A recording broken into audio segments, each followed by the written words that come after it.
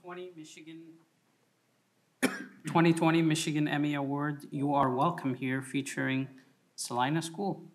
All right, sorry, I'm gonna go after. I'm gonna ask Miss Stanley to come up, and Miss Ahmed. And we mentioned this before at a board meeting, about the Salina, Color in Colorado, but we did not recognize for the Emmy that the publisher, came up with, so we're happy to have them, here, and we're gonna let you, Miss Stanley, mention about the award. Thank you so much. So thank you, Dr. Maleko and distinguished board members. Thank you. So people representing us, Ms. Ahmed and our wonderful parent liaison, Ms. Sana Hamadi.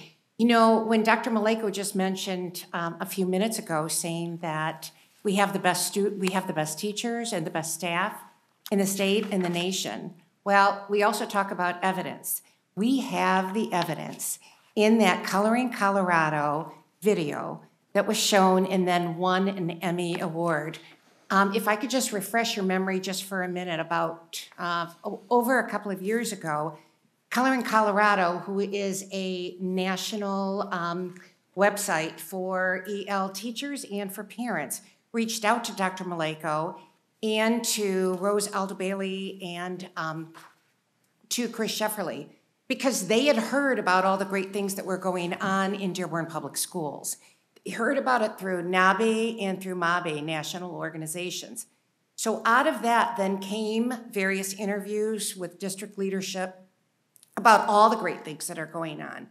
They learned about the collaboration that starts at the district level with the superintendent, the Board of Education, and all the way down. And so how we are supported to be able to do our job so teachers can do theirs, which is provide a great environment for students so they feel safe to learn. So we are really proud to just represent all of the teachers and all of the staff in Dearborn, and it's just such an honor for this voice to be heard and for this story to get out. As a matter of fact, out of that interview and how the interview started and it all trickled down, we are now in books that talk about our EL program here. There's another article that is going to be published about all the great things that are going on in Dearborn. So many thanks to all of you. Yeah. So we have certificates here.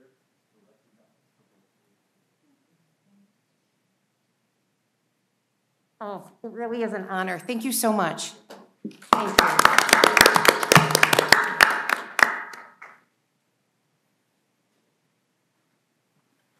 Thank you.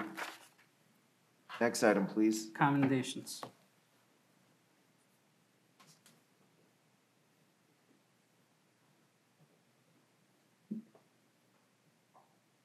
Good evening, board members.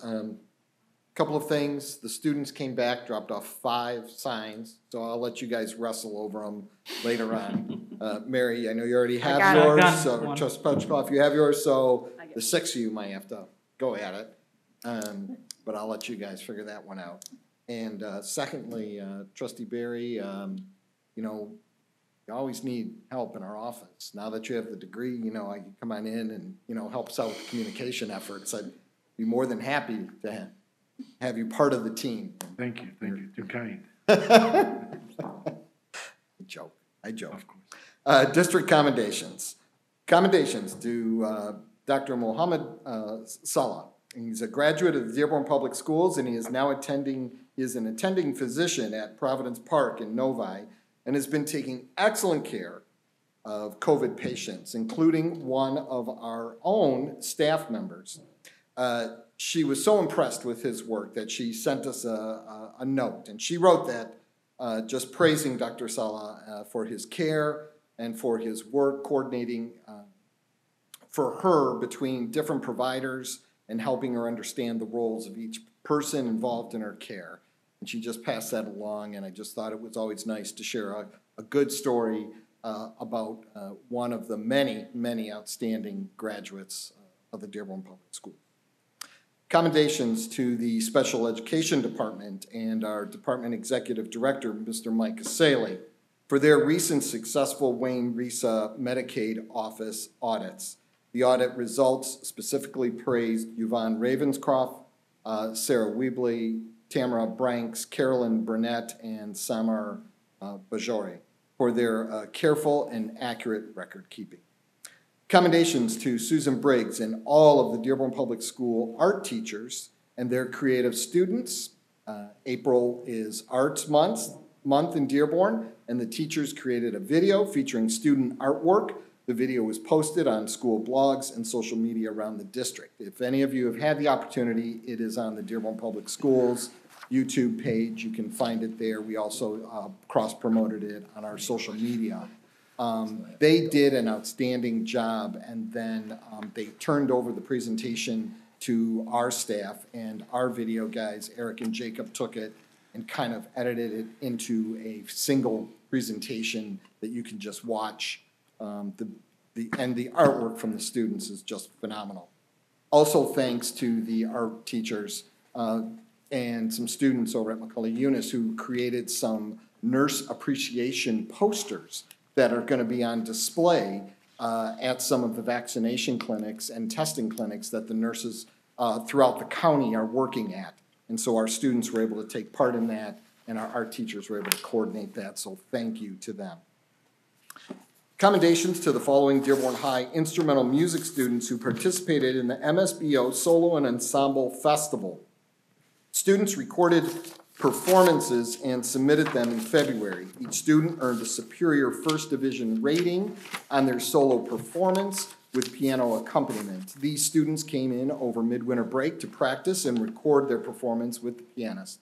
Those earning a first division rating included Caden Monterth on trombone, Danielle Harajli on violin, Katie Pagowski on violin, Natalie Jakubowicz on violin, Kaylin Lavasser on violin, and Glenn Warren on flute. Commendations to Fortson High School Principal Hiama Kadre for her appointment to the Board of Directors for the Michigan Association of Secondary School Principals. Ms. Kadre will serve as an at-large board member. We have a few more here. Commendations to Etzel Ford athletes who were recognized as all-conference athletes for winter sports. In the swimming all-conference was Abdul Al-Qadsi, Joshua Constantino, Brent Ryle, and Julian Kane. Boys basketball, Kevion Irby. For girls basketball, Keegan Gerlach and Sophia Palmera.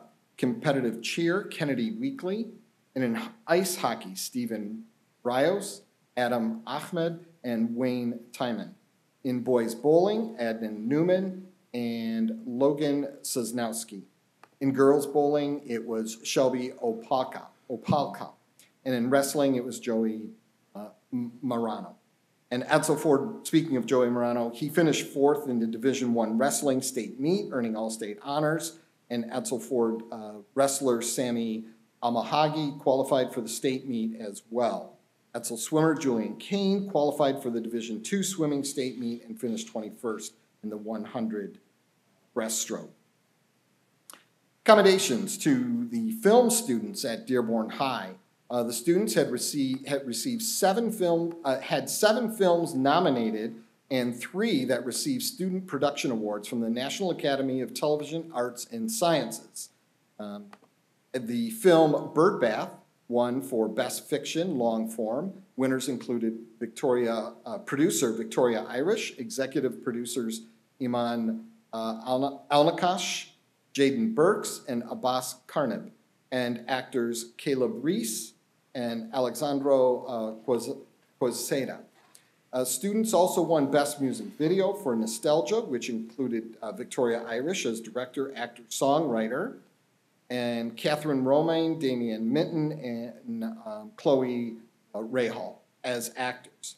Iman Alakash as producer, and Abbas Karnib as director of photography. Lastly, Victoria Irish, and I think we should remember that name because she's obviously sweeping a lot of awards here and has some deep talent. So she won for Best Talent Performer for Meryl's book. She played dual roles, talking to each other, and even did some puppeteering in that short film. All of these DHS student films will be shown during their annual film fest on May 21st, and it will be outside at the. And finally, in the elementary school, commendations to Nadia Berry, who was recently named one of the 5 winners of the Dearborn Heights Women's Leadership and Community Service Award. Berry works as a liaison with our GSRP program and has served on the Crestwood School Board for 4 years. This time of year, the commendations start to stack up, so we get more of those, but I think we all enjoy hearing them. So thank you. Thank you. Next item, please. Acknowledgement of donations. Here I am.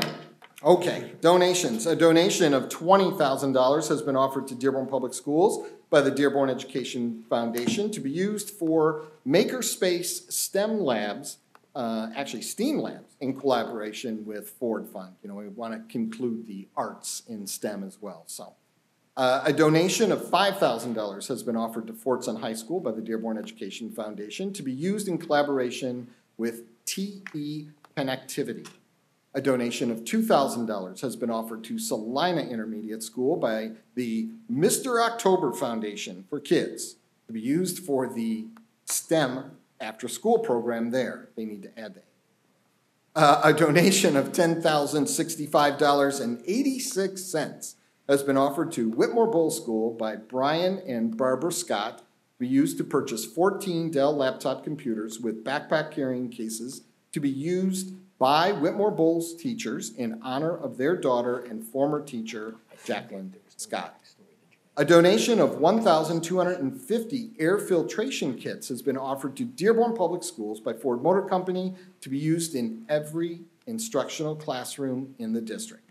A grant of $15,500 has been offered to Cotter Preschool to be used to purchase Let's Read It, a high-scope program for all 32 GSRP classrooms, and additional curriculum resources for small group instruction.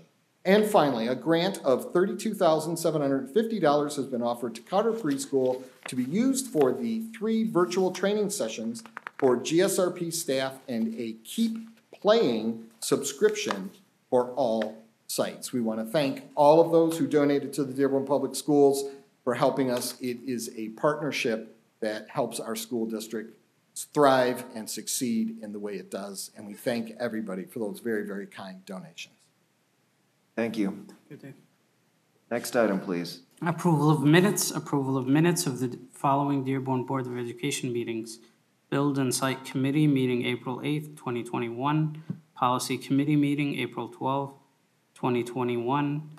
Executive session closed negotiations April 12th, 2021. Regular P12 meeting April 12th, 2021. City Relations Committee meeting, it was closed April 15th, 2021. Superintendent Evaluation Committee meeting, which was also closed April 28th, 2021.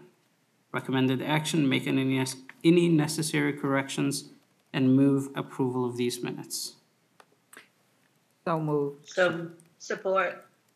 We've got a motion by trustee Petlicoff, supported by trustee McDonald.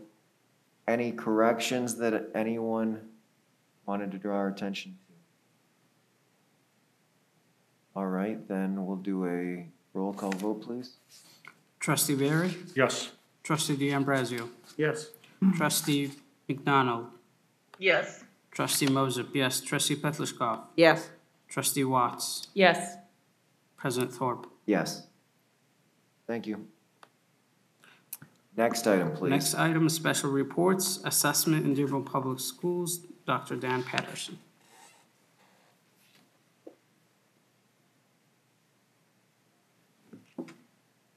Well, good evening, President Thorpe, Dr. Maleko, and Board Trustees. I'm here tonight to talk about the assessments in Dearborn Public Schools, primarily the ones that we require our students to take. Before I get started, I'd just like to highlight how this aligns to our strategic plan like we typically do. The subject of assessment primarily falls under Focus Area 1, Teaching and Learning, but because surveys also fall under the assessment piece, we recently did stakeholder surveys with our parents, students, teachers, and got critical information about district and school communication, parent involvement, employee satisfaction, And also we got some information on our school meals as well. So those are some information that we will be sharing with you soon. I think we have all the reports ready to go with that. So what I'd like to do tonight is I'm going to begin by going over federal and state testing requirements. Then I'll move into the locally required assessments that we offer here in Dearborn. And because one of those is NWEA, which is considered a benchmark assessment, I'd like to provide a little further detail on what type of assessment benchmarks are. So public schools primarily fall under the governance of our states, but there are some significant federal legislations that do influence some of the policies that we have to follow. So only about 10% of our funding comes from the federal government, but that funding that we get from the federal government is very critical to our program. Primarily that comes through title funds. Title I is funding for at-risk students. Title III funding is for English learners. And there is legislation that ties that funding that we receive from the federal government to testing and accountability. This legislation actually goes back to 1965 under the Johnson administration when Congress passed the Elementary and Secondary Schools Act. And these funds were provided to help support at-risk students across the nation, to help get some of the education that they needed based on their circumstances that might be above and beyond what schools could typically offer. So this ESEA has been reauthorized almost every 5 years since 1965. The most famous version of this was the No Child Left Behind Act from 2002.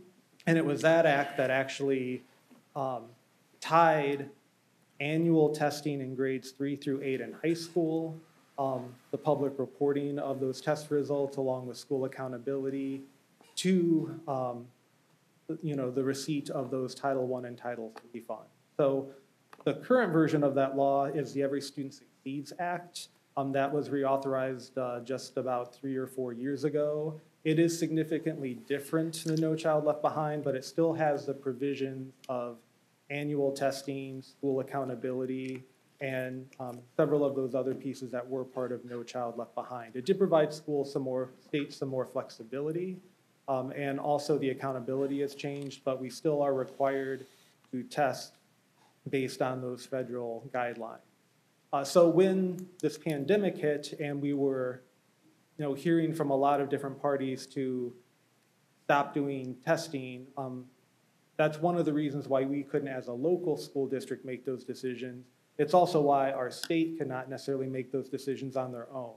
Our state actually had to submit waivers to the federal government asking for those federal guidelines to be waived this year. We submitted several of those. One of them was waived, so we were able to get the accountability portion of the ESSA bill waived. So we do not have to test 95% of our students. Schools are not going to be identified. But the waiver that actually tried to eliminate testing, that did not get passed, which is why we are testing our students right now.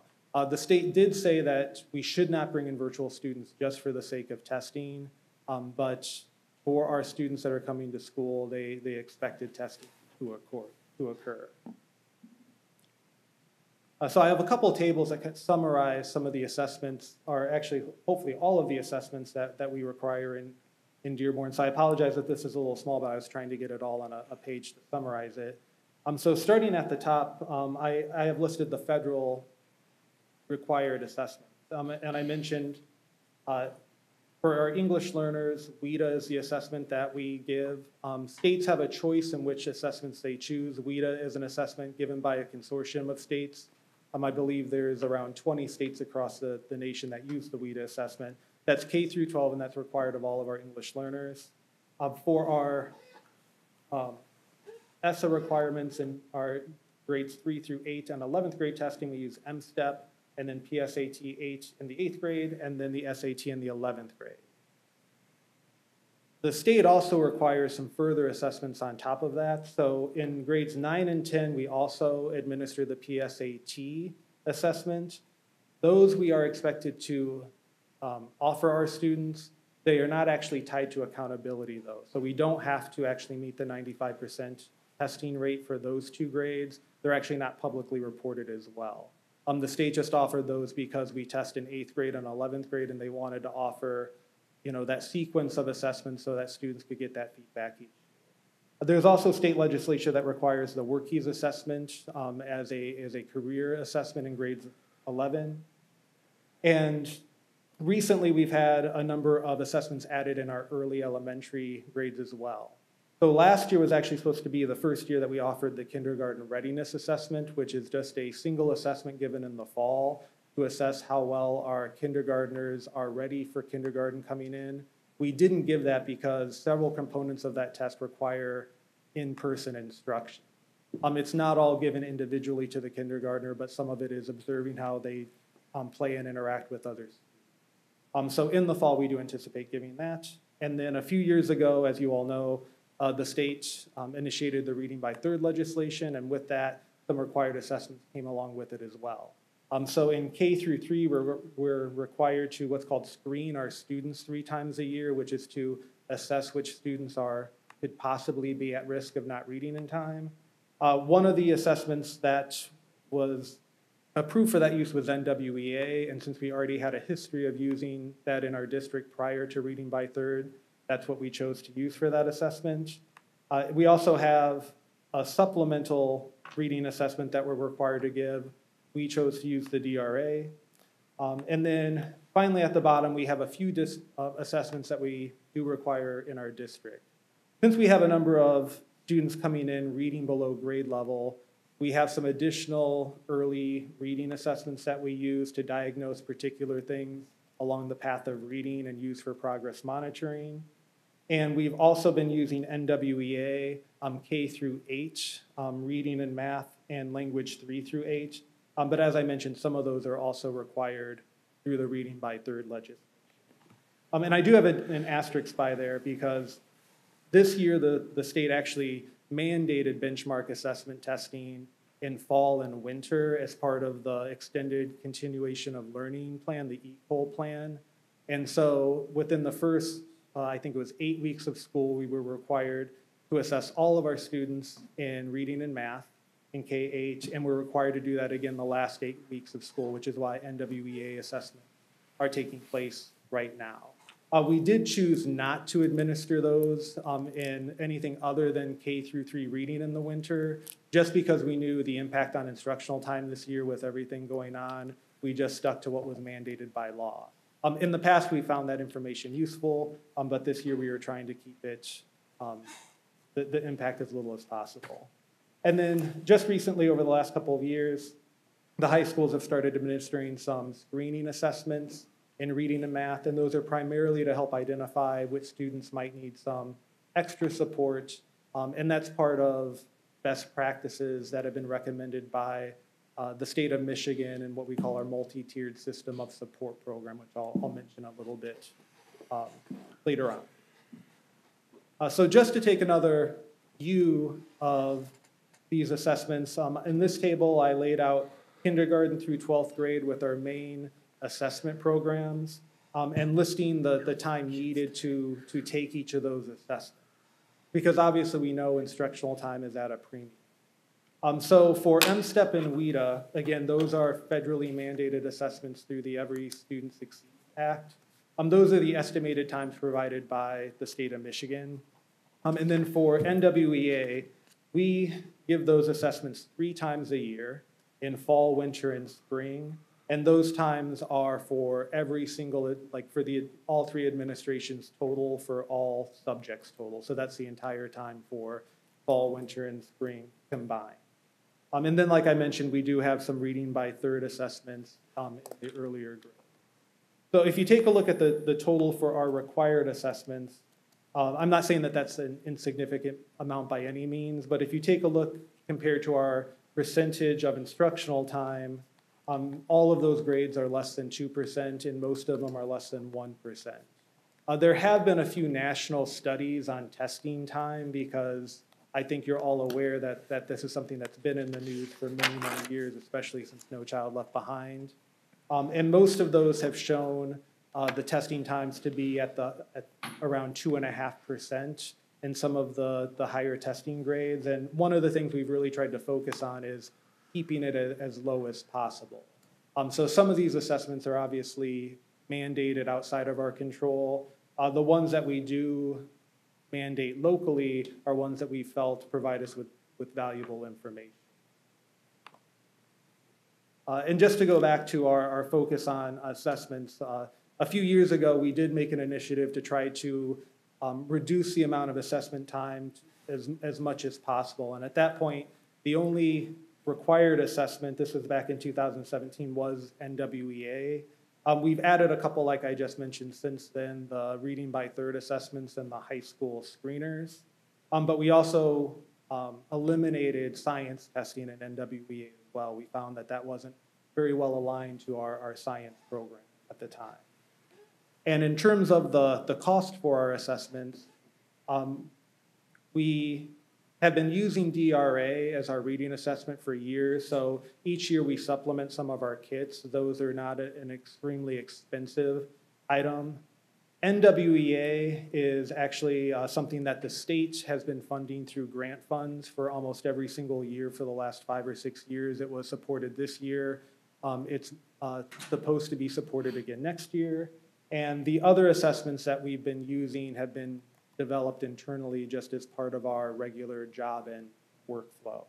And then all federal and state testing is paid for by the state. And there's obviously going to be some small cost in terms of the time taking to like pack those things up, ship them, coordinate some of that. But in terms of the testing costs, it's fairly minimal in the budget of the district. So one thing I did want to just spend a little bit of time on, just because NWEA is one of our main locally required assessments, is just to explain what a benchmark assessment is and why we've chosen to use it. NWEA was brought into the district, I think, about 6 or 7 years ago at this point, and it was actually brought in to eliminate a lot of the redundant testing that we were seeing across the district. And it's also a critical part of what we call our multi-tiered system of support, our MTSS. It's used as a screening test, and typically benchmarks are given 2 to 3 times a year. And the idea behind them is that there's typically this threshold that we call at risk, and we assess all of our students to see who might be in need of some extra support. And we use that information to align our resources and try to help support those students that might look like they're falling behind. And obviously, teachers always follow up with more localized assessments as well. And the use of benchmark assessments is actually pretty common across the state. NWEA told me that about 62% of the districts across the state of Michigan use them. And these are some survey results just given in the last year by MDP. Statewide, there's 836 districts. And 515 use NWEA, 136 use other benchmarks, and then 185 just didn't answer the survey. And then more locally in Wayne County, out of the 33 districts, 19 use NWEA, 7 other ones. So this use of benchmark assessments is a fairly common practice, not just in Michigan, but across the nation as well. Most school districts do have some system of MTSS, where they screen students and provide extra support and meetings and support them throughout the rest of the year.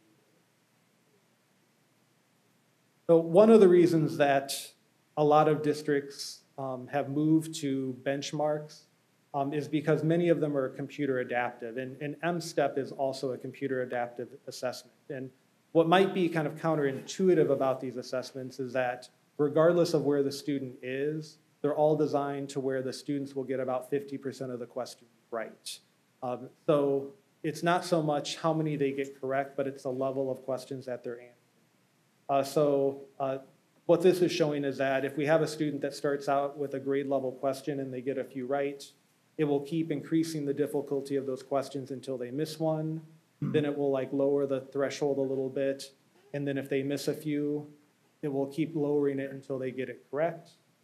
And then it will keep moving up and down in that level of rigor of the assessment until it kind of fine tunes where that student is. So the reason that these have become very popular is because in a shorter amount of questions, we can typically get a fairly accurate idea of where students are, much better than we can with a paper, pencil, fixed form assessment. So this would be an example of a student that might test at a slightly higher level.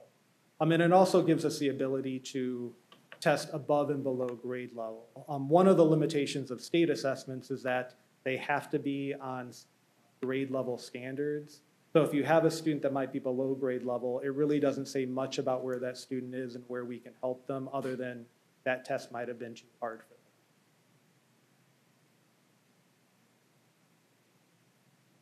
them. So we use assessments for many things across the district, and teachers use it as an integral part of just the teaching and learning cycle. We couldn't have that cycle if it wasn't for assessment, but we have a lot of other uses for them as well. And one of the reasons why we do want some common data across our district is because we do a lot of innovative things, and we might bring in new programs or want to try out a new type of curriculum, and we use these assessment results to see if what we're doing is working. So we use it for program evaluation, we use it for district research, we also use it for public reporting. I know, once or twice a year, I come and share our district's test results with all of you. And it is also a very important part to our strategic planning. This is data that we use to help drive the vision of our strategic plan over the last few years.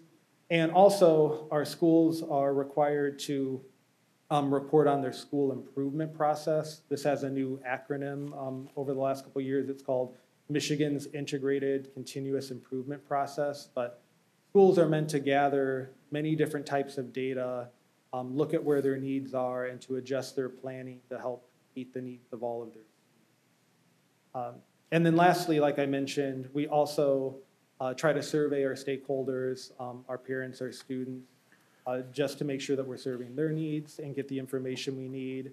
And as we move forward, I know our next presentation is on mental health. It's Mental Health Awareness Month.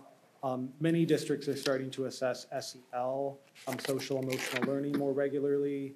This is something we did ask some questions on our most recent student and parent survey, but those are some other things to consider as well as we move forward. And then lastly, I just wanted to make a couple comments about reading by third. I think we can all agree that students reading in a timely manner is critical for their success. And so many, if not all of the assessments that we do give in K through 3, regardless of the reading by third legislation, I think we would still choose to give, just because it gives us valuable information on our students, and we try to use that information well. And we still want to continue to support our teachers in making sure that they have the information they need and understand how to use it to help our students read in time. But we really do not support the retention provision of that law whatsoever. We want to help our students, but we know that holding them back is rarely beneficial for those. And if I could just add, I appreciate Dr. Patterson mentioning that. Dr. Rice right now too has stated, this is not a good timing to have to send letters to families of third graders during the pandemic. But unfortunately, there was no changes to the law, so it's going to be required. So we put out district-wide statements letting parents know there are those exemption provisions within there that we would allow parents to explore their options and support them as much as possible. But I've been in several meetings with Dr. Rice, and he's been pretty clear about that, but his hands are tied because he has to follow the law. And just unfortunately, they weren't able to move on this in the legislature, during the pandemic with a lot of things going on. And so we've been advocating for it, but it just wasn't able to get done. So we just, we don't want parents to be, to be upset if you see a letter coming from the state, because we're not sending it. But contact your school, will help guide you through it. And we know that we have different exemption provisions that can be implemented. And I know Dr. Patterson does a great job making sure that the principals are aware of those provisions like for English language learners, special ed, and a whole other list of provisions. In fact, the first initial part of the bill did not have those in there, and our associations, including, I believe, MASB was involved in promoting to allow for some exemptions, because obviously each child has unique needs, and we want to make sure we support the children when they're providing that education and not necessarily just, the retention of that, so. Some of the things in that law are good, though. It's supporting students' early childhood literacy, so I want to make that clear as well, that we do support a lot of in it. It's just the portion that Dr. Patterson mentioned. Yeah, and I did just want to make a quick comment that Dr. Chokol did submit actually a paper on our early literacy work to MD Top 10 and 10 to be highlighted at the state level, just based on the work that we're doing our K through 5. Trustee Petlicoff. Couple things. One, I understand the need for some kind of uniform testing in a district. Every classroom is going to be a little different. Every teaching style is going to incorporate different things. And we have to have a way to assess what we're doing across the district in total and have something to back that up. So I understand the need for some forms of assessment that are uniform. And you mentioned it, the commonality that are necessary, because just relying upon just individual classroom teachers' assessments doesn't give us that kind of information. One of the things I've heard for many years is, and it's growing louder, is there's a general discontent from parents and or teachers, teaching staff about the tests that they're asked to perform. And so parents are starting to ask to opt their children out of tests. Now, you talked several times about 95% required. What are the consequences, especially with title money or any other kinds of consequences, if we start to see a larger number of students no longer being present to take the test that are required? No, thank you. That's a good question. With the change in the school accountability system, I think you might all remember a few years back it was the report card system. Now it's the index system, and there are, I think, 7 metrics that our schools are evaluated on, and this is publicly reported on the state's website.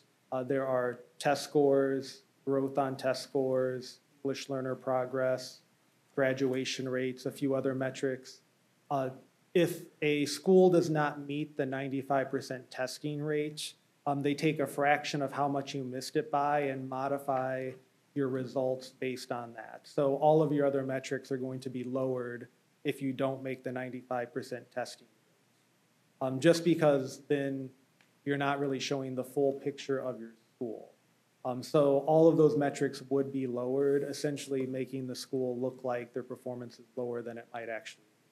Would it have other consequences other than our grades that we would be receiving? It can have some consequences with some of our smaller groups. So for example, we have to have subgroups all have to meet the 95% participation rate. Most of our subgroups are large, but our special education population is very small. It would only take a handful of special education students to not meet that threshold. And if we do have any of our schools show up in the lower part of the school district spectrum based on these scores, which range from 0 to 100, then we can we will be identified by the state to provide extra assurances to them that we're trying to resolve the issue. So yes, we can be identified. Trustee Moses. So Trustee Pleskoff mentioned that some parents and some teachers have very strong views as far as testing and were negative sentiments about testing. Can you tell us what are the negative aspects of assessments that students and parents are seeing or that you're getting feedback from? Well, I think some of the things we hear is, one is that it takes up from instructional time. In the spring, it definitely does impact us a little more because we use NWA internally because it's information that we can get back more readily to help make decisions with our district, but it aligns with state testing as well. So in the spring, it does seem like there's a lot of testing going on. There's some concern about focusing on testing and test scores, about student anxiety, about taking tests, about the consequences of low test scores as well. And those are all things that we really do not want to have in our district whatsoever. Not to say that those things have not happened, but we definitely do not support those things at the district level. And I do know that I've had conversations with many administrators, teachers, parents about some of those concerns. And we definitely do not want to support those. I know one thing that we would definitely like to see moving forward is a better alignment between what the state wants us to test and our local assessment system. We were hoping that the state would move to using some type of a local benchmark assessment in lieu of M-STEP, so we weren't like double testing in the spring just so we could get information that we need. We're still hoping that that might happen in the future. Trustee Watts. So a couple of things. On the presentation where it says other assessment uses, it doesn't have on here teacher evaluation. How did the results of the M-STEP and NWA factor in for that? Okay, no, again, very good question. I actually probably should have included that as one of the other uses. Student growth on assessments is part of teacher evaluation. It's a part of administrator evaluation as well. Again, this is something that we locally have not necessarily endorsed, but we do need to comply with the law. So right now, currently, test scores are 40% of a teacher's evaluation. As we were trying to design the teacher evaluation system, we really tried to design it in a way so that test scores would not negatively impact teachers. So for example, the way that it works now, even though 40% is test scores, if a teacher is highly effective and rated at a 4, if their test scores are rated as effective, those two things, the way that we would take the weighted average would be a 3.6 and we would round up to a 4. We always round up with all of our weighting system. The only way that a teacher would be lowered from a highly effective is if they were only, I'm trying to think of the term, but partially effective on their data. And honestly, the rubrics that we have been using, it's not very easy to get that for a rating because we spread it across many different assessments. 20% has to come from the state assessments, and I think I shared with all of you our state assessment table. Pretty much, and we use multiple years. So when you take a look at those multiple years across both subjects, pretty much every single school ends up being effective on the data. Locally, we do use NWEA only at the building level. Teachers are not required to use it for their personal data. And again, most of our schools do very well with student growth, so nobody has been penalized for low test scores, either with state data or for the local data. And the biggest portion that teachers have in terms of their data is what we call their SLO, their student learning objective. That's 15% of their evaluation, and with that, they can actually choose the assessment that they want to give. Most teachers, it would be a pre and post test, and they can choose whatever it is that they're teaching that year that they'd like to focus on. So it could be writing, where they could give a writing assessment in the fall, see where their students are. If they have students that are below grade level, they could set a target that might be different from their advanced students as long as they're all showing growth. And again, we have a rubric for that we feel is very realistic in terms of what teachers are able to do. So we do know that it's very stressful for teachers, and we've had a lot of conversations with teachers because I mean, it is part of what they're being evaluated on, but we really have tried to make it to where all of it gives them the most benefit of the doubt in terms of factoring into their evaluation. So then the other question I have is on regarding assessment times. Does that factor in prep time or M-step practices that the teachers are giving the students? These would be just the times to take the test. And in terms of the prep time and like practice time, I'm sure that there is some of that going on, but I would like to say that's something at the district level that we do not try to endorse or try to say is a good practice. The only type of test practice that we ever try to encourage is just to make sure students know how to log on to the assessment, know how the buttons work, just so they're not confused on the first day. So for example, NWEA has a very short practice test where students log on and it's like 5 questions just so they can see how the interface works. M-STEP also has a similar practice test where students can log on. It's 3 or 4 questions just so they can see the item types and know how the system works so they don't have that extra layer of anxiety on the first day of test.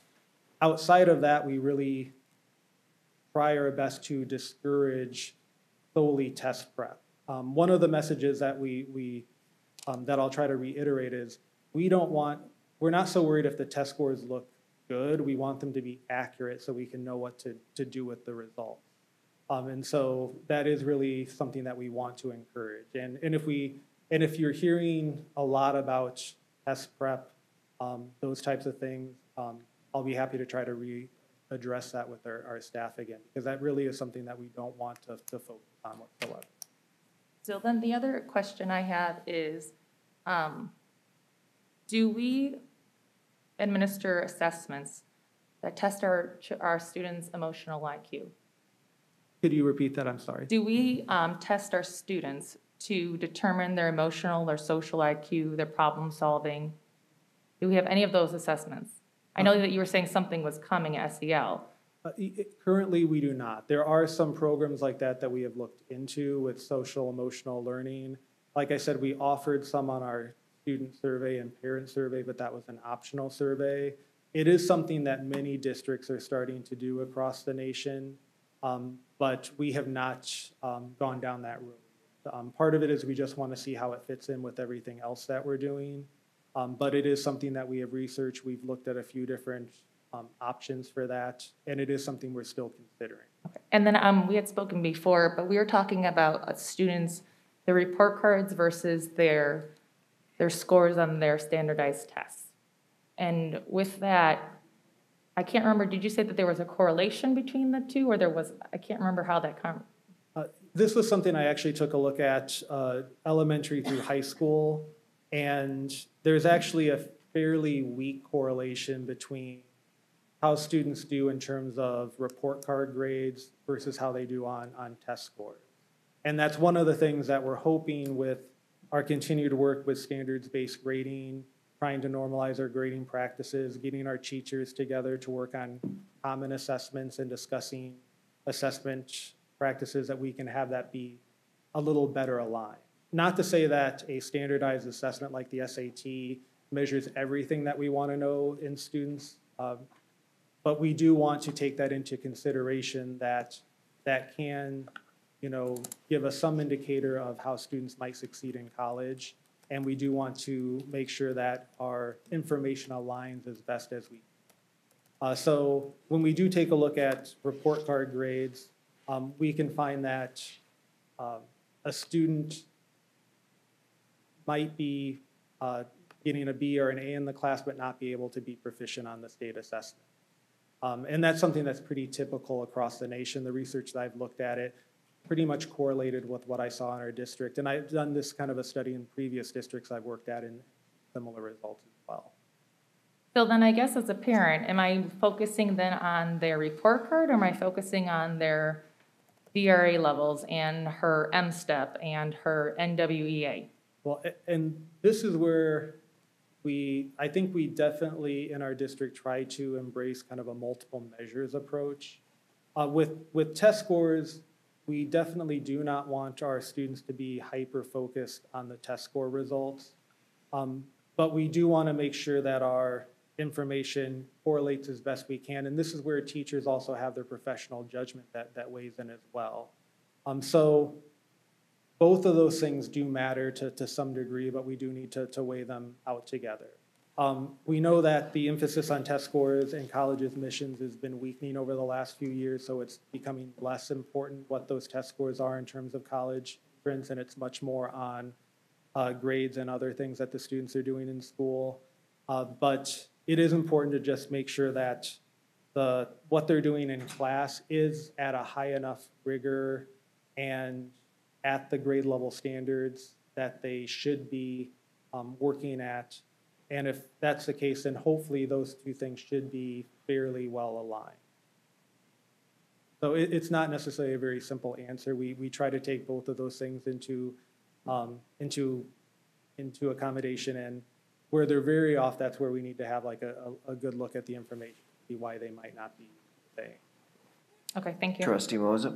Yep. Dr. Pedersen, do you think those standardized exams have implicit bias in them? I'm sorry. Implicit bias?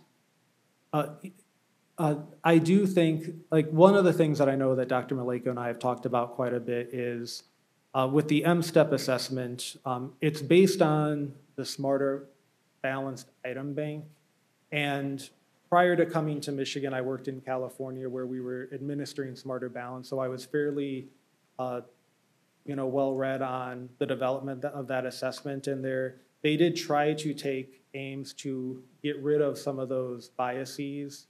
But when M-STEP was developed, it was really done in a very quick way. It's been changed several times over the last several years.